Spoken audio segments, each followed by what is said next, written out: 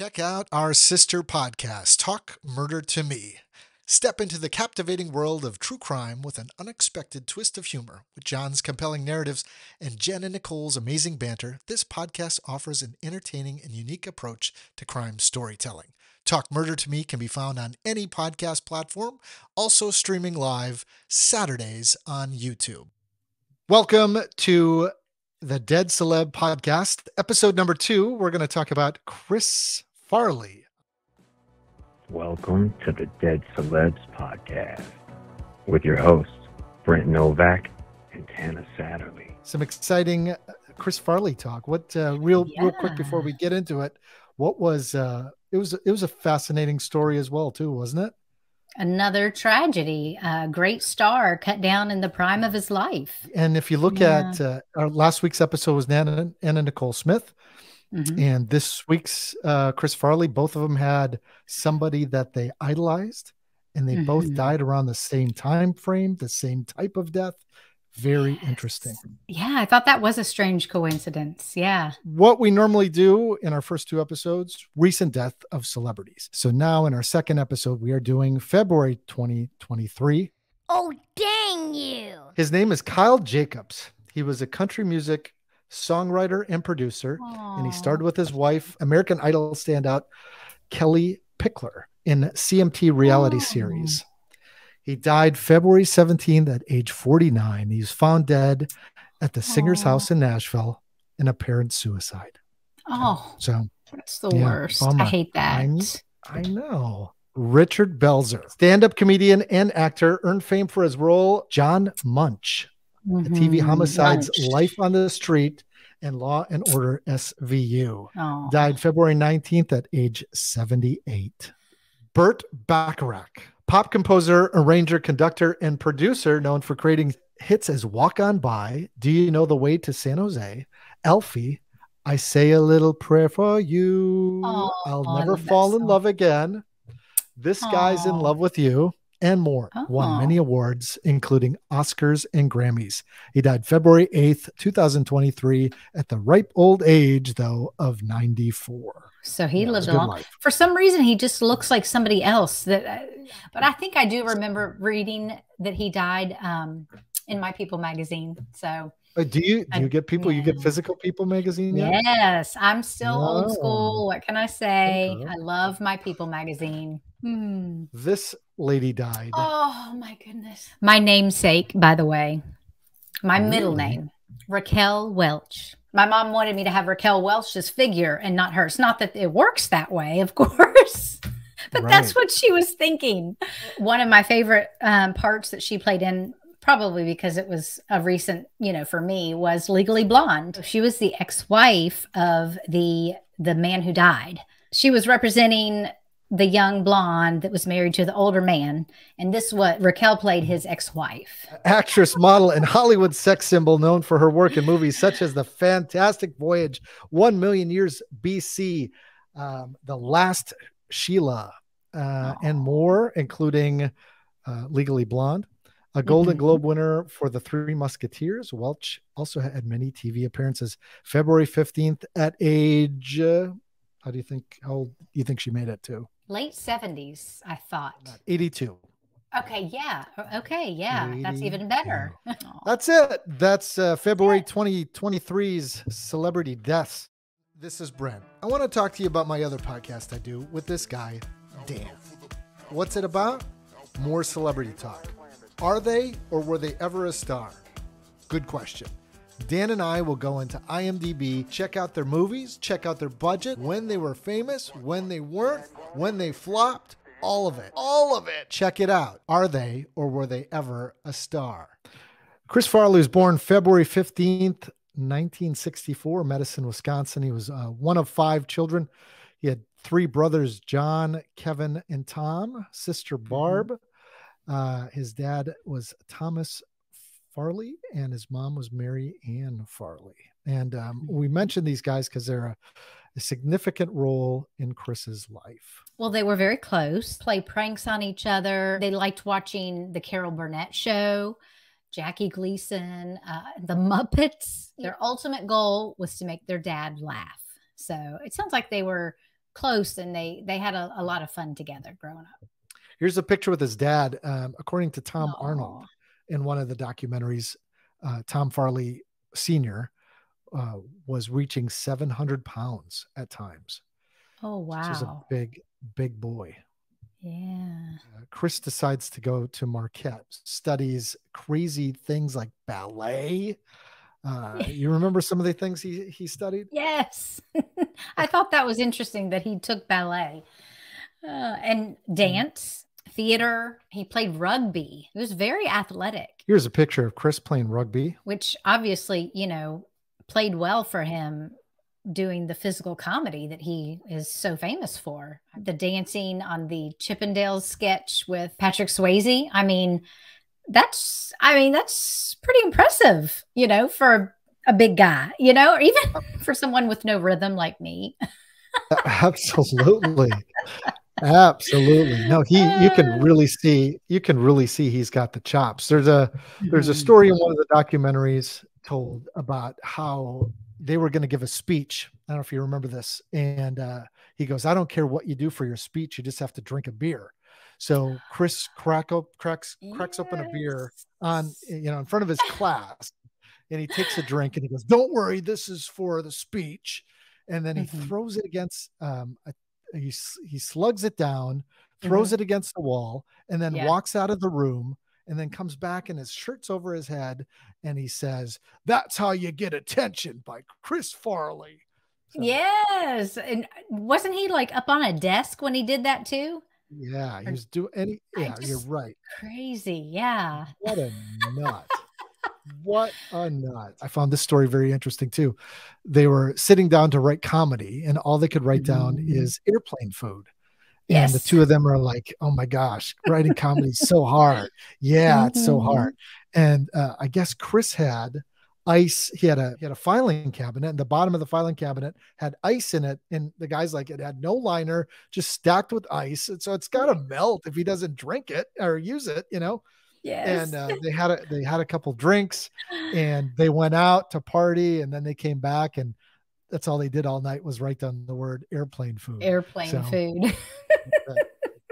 This is hard. Yeah. I mean, I can imagine. Comedy is hard to write. Comedy is hard. You know what else is? Doing a podcast is hard too. One of the stories too, they go into his old college, possibly frat house, and they talk to the guys, and they said that they were watching some Tommy Boy films or some Chris Farley stuff, and it felt like doors were shutting, and they were like, oh my gosh, the beds were shaking. Yeah. Right. Crazy. At the same time, kind of funny. Like I might laugh at that. I mean, I don't know. If I were there, I'd probably be scared. Right. If it was just me, I'd definitely be scared. Like, Chris, don't. So we went down to Chicago to do some improv. Both at Improv Olympics and Second City. He meets one of the co-owners, actually both co-owners of Improv Olympics, otherwise known as IO. Charna Halpern was one, and the other one was Del Close. And Del Close was actually Jim Belushi's mentor when Belushi was there. Yeah, it was very interesting that Del Close, I think in the documentary, they said as soon as he saw him, Chris Farley, he said, that's the next Jim Belushi or John Belushi. I keep saying Jim when I'm talking about him. It's John Belushi. And I mean, did I say Jim Belushi too? Did I say? I don't know. It might have been me. It was me. Yeah, I think I may have too. I think that I noticed in the documentaries and everything that I've read about Chris Farley is as soon as somebody saw him, it was an instant. He's got it. Like everyone who saw him, knew it right away. And like Del Close. And then later on at Second City was when Lorne Michaels from Saturday Night Live discovered him. And I mean, it was pretty much immediate after that he was brought on the show. From what I understand, it's like he didn't even have to audition. He knew how to work his comedy. That's for sure. One of the co-founders, she said to him, and she didn't like Chris at first. That's what I remember her saying.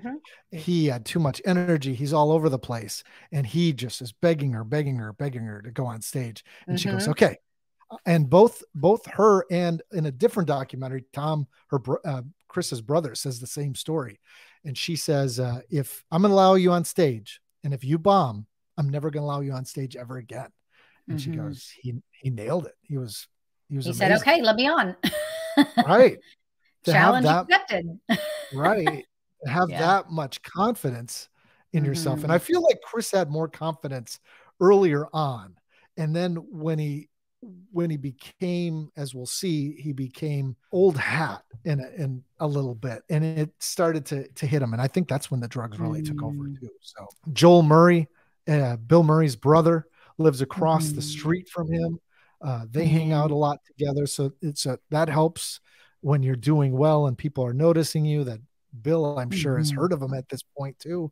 And knowing John Belushi and Bill Murray were so close, all these factors, I think it's got, when you are in front of people and you're doing well, it's got to go fast, and it's got to be overwhelming too, to many celebrities, not knowing how to handle the fame, the success, the chaos. And I'm sure the schedule too, long days, long nights. I don't know. It's just very sad. It sounds to me like success is hard. Yeah. Yeah, that's a good way to put it. It's hard. So like you said, Chris then auditions for Saturday Night Live. His first episode goes extremely well. The Chris Farley show is one of his skits, the motivational speaker where he's down by the van by the river, which everybody knows that grew up in that time frame, right? Matt Foley. Matt Foley, yeah. I didn't watch a lot of Saturday Night Live, though. I probably only remember seeing these sketches like years later. Right. But of course, I remember Tommy Boy, some of his other movies. I thought when he was doing that skit, when I first saw it, there was no lack of believing in yourself. You're just going to do, but he's like, oh, they're laughing at Fatty again. And as much as that sacrifice for laugh was there, it took away a piece of you every time. Yeah, it had to. Chris Rock said that he didn't like that sketch. It just didn't do anything good for Chris's, emotional well-being, making fun of the fat guy all the time. I can see how that would wear on you after a while. I mean, as much as, like you said, he wanted to sacrifice for the laugh, and he'd do anything for the laugh. I think that got to be too much. Well, and Al Franken, he ended up being a senator or congressman, I believe senator from Minnesota, was a writer on Saturday Night Live. He comes up with a skit called The Relapse Guy, which is dark and sick, but also funny. Like when I saw it as a kid or a young adult, I'm like, that's funny because he's 1 second he's okay, and the next second he's just hammered and wasted. But here they're basing it on where they see Chris actually exactly his real life. Wow. Yeah, his real life, really dark. Again, sacrificing your inner self for success. And it looked like Chris also had a little OCD, and this I did not know about him. Intro to Saturday Night Live, and they're coming out, and he's behind Steve Martin, and he's touching every single picture on the wall. Honestly, I would think that's kind of funny, him coming out and touching, like, unless you knew that about him, you may not think that was like, oh, that's a problem or that's a OCD thing.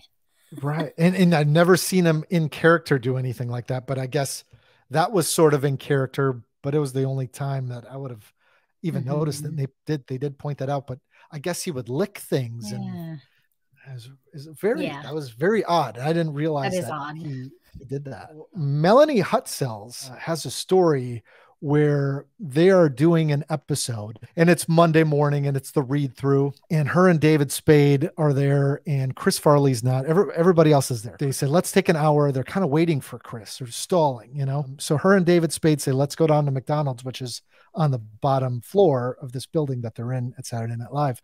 And as they're coming down, Chris is at the bottom, and he's hammered, and they run into him on the elevator, and they don't know, and he's slow.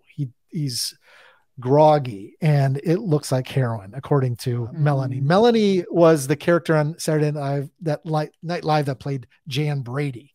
So if Marsha, she did that. So trying to sneak him in to his office, which is an odd thing to do.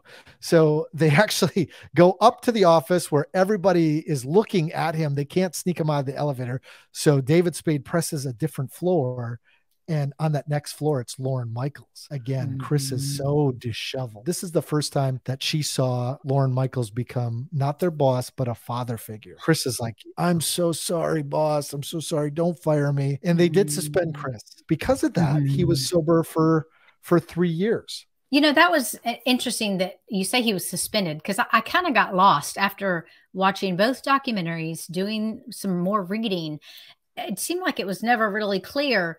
Did he quit? Did he get fired? Did he get laid off? Did he get suspended?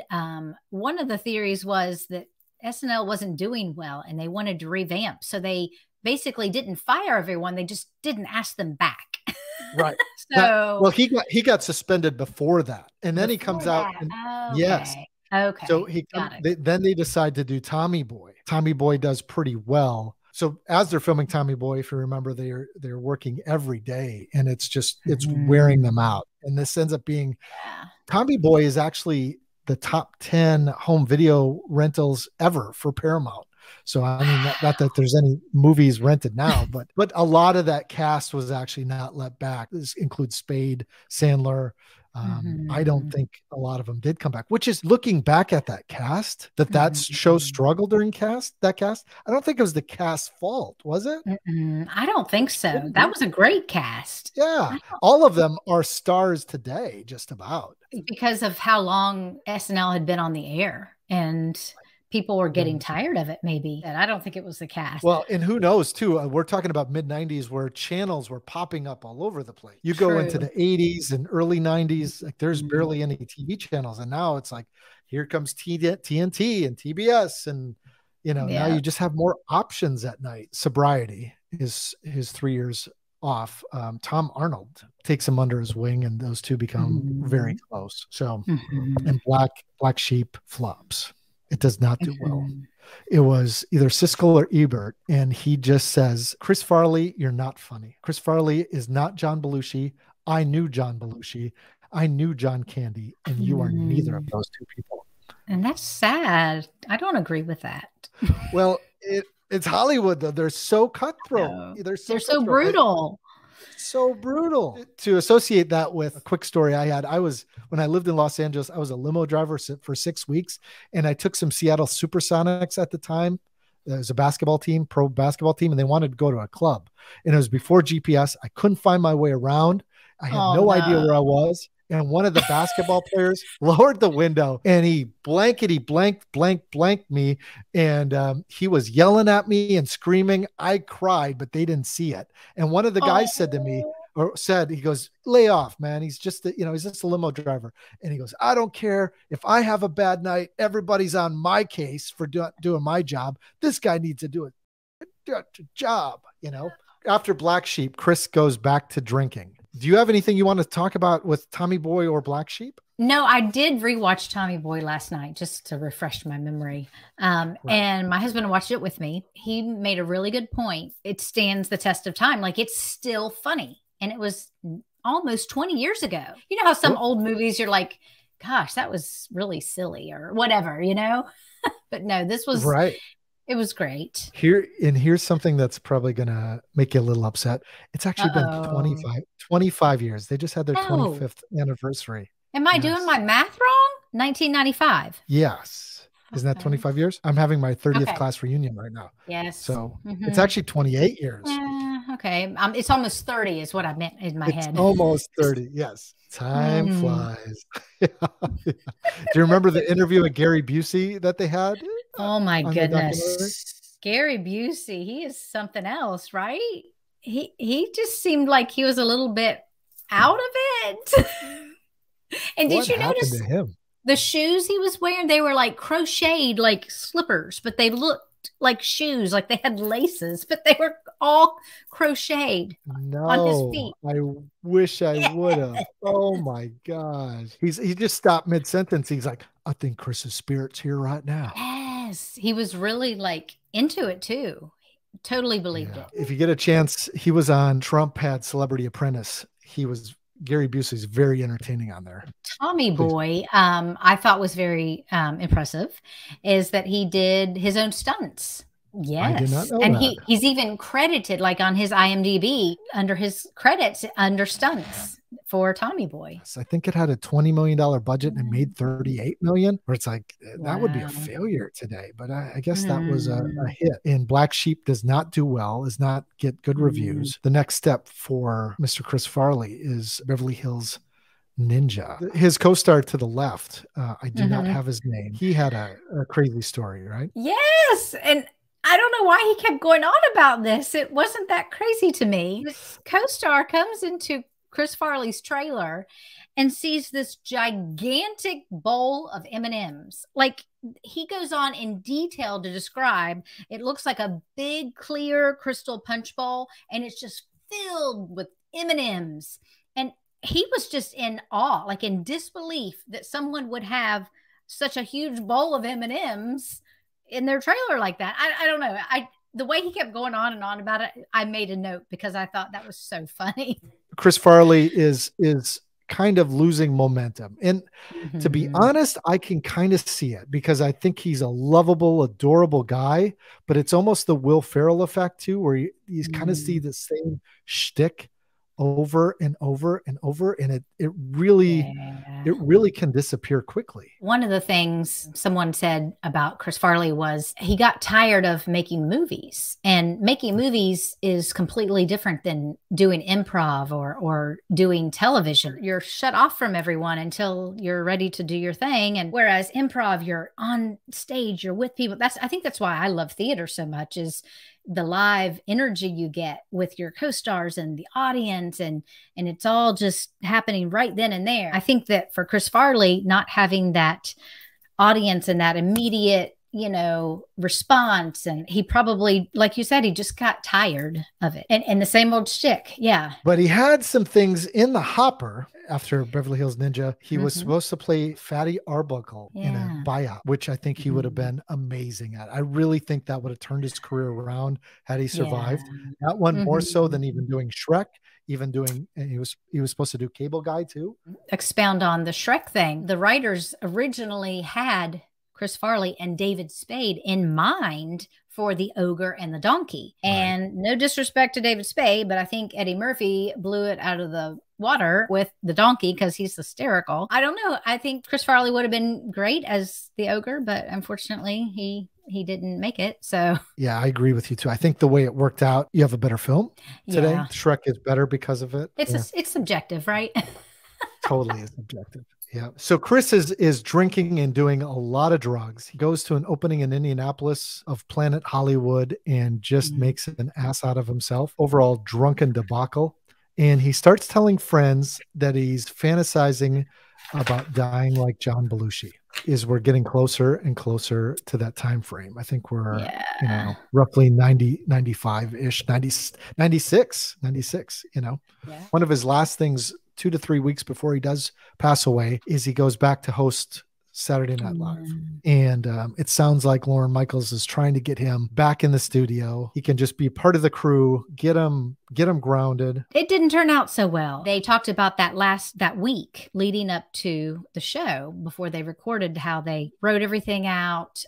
Midweek, they could already tell that he was not up for this, but it was too late because they had already written everything. They'd already built the set. They'd already had everything in place, and there was no turning back. It was already expected not to turn out well. They break down that week of SNL, and by Wednesday, he's partying with his brother, but he's bringing his brother back to the studio, and he picks up 2 girls.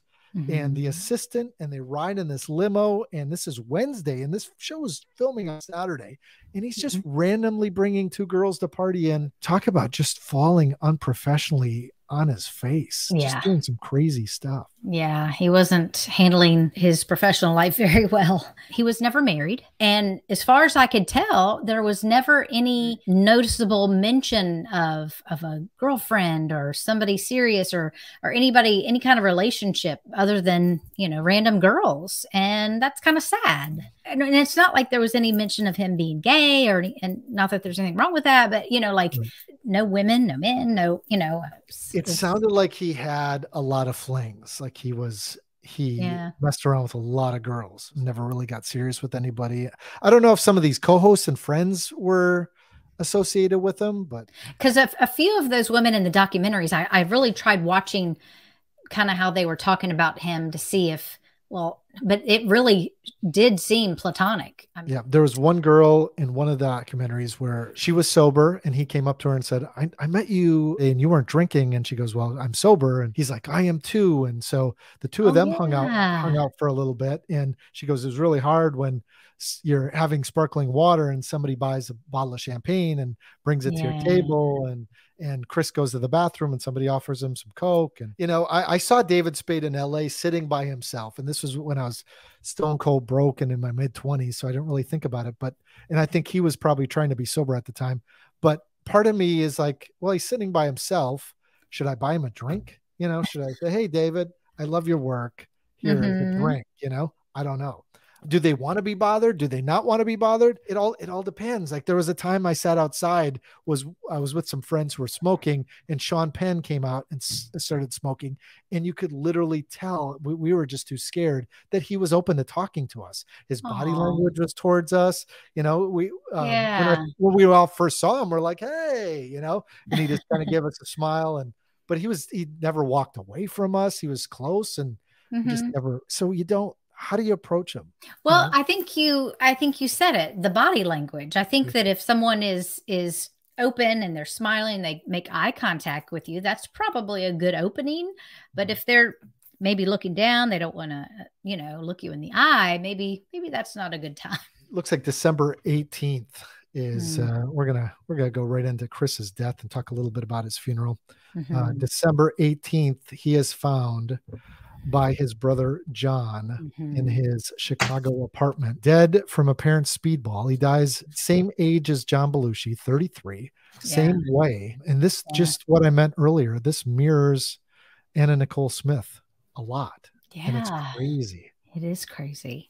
Had idols that they looked up to, mimicked, and they both ended up dying in the almost exact same way and even almost the exact same age as those idols. And here's what's interesting too. This is one of the last pictures of Chris alive. Her name is Heidi. I couldn't find her last name. I really didn't look that hard, but she was a prostitute and the two of them partied through the night. According to the National Enquirer, she was with Chris. He did ask her not to leave, but he was breathing and conscious when she left, and she was the last person to see him alive. His brother John found him. And if you want to search the internet, I found pictures of his body with his shirt off, but it was a little rough. And I'm like, I don't want to see that. You can use your imagination, listeners. Yes. Or if you're really crazy. Or if you're watching. Yeah, go look if you're really crazy. It's exactly.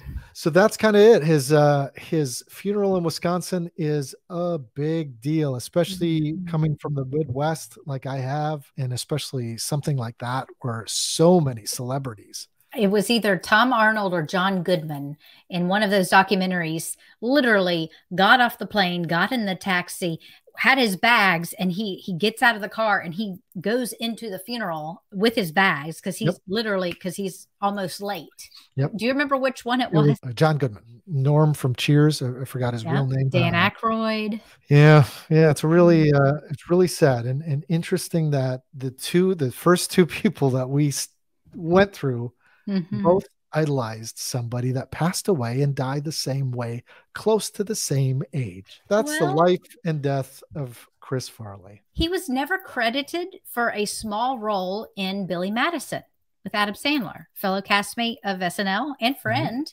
He was like a bus driver and he was funny. I remember him in that movie. And when we were going through all of his list of movies, I was like, why don't they list that? And when I went to his IMDb page, it says uncredited. And I'm thinking, why? Because he was great. Sometimes they do that for like an Easter egg. Oh, boom. There's Chris Farley. Let's see if you recognize him. Yeah. You know? Oh, I for sure did. I mean, I remember that movie, him in that movie, more than I would remember Black Sheep or Beverly Hills Ninja. Like, you know what I'm saying? Like, Chris Farley's only hit is, I mean, he doesn't live that long anyway, but it's Tommy Boy, and that's Tommy kinda, Boy. yeah. And he's also in Dirty Work. He's also in Coneheads. He's also That's right. He does have the movie credits, just not the star. Chris Farley. One more thing, I didn't get to put this in there. Even after 17 stints in rehab, Chris Farley could not outrun his demons. Wow. And I mean, I almost feel like, is that real? Like, is that a misprint? Like 17? Oh my goodness. He actually named his character Matt Foley after a priest from a church in his hometown. A church in his hometown in which he actually generously donated to and volunteered at. So actually a very generous person. And several people mentioned that in the documentary. He was often described as an extremely kind and generous man who often went out of his way to help people in need. And this was my wrapping up. Right. The death of Chris Farley shows that fame can have a harmful effect on anyone it touches. For him, the need to please proved to be too much. You have nice quotes at the end of each one. Where did you find that one? You know, I think that one was an article, funny enough, that was just published like last month. Well, that's it. Tana, let's talk about where everyone can find us. The website is www.dead-celebs.com. Your email is Tana, that's spelled Tana, at dead-celebs.com. My email is Brent at dead-celebs.com. And we'd love to hear from you. Who do you want us to cover? Who do you want us to talk about? Yeah. Is there anybody else that is connected to their idol? That's what I'm interested in. Yes. Thank you, Tana. I appreciate your time. Yes. Thank you, Brent. This was fun. It was fun. Have a great night. Thanks, everybody. Take care.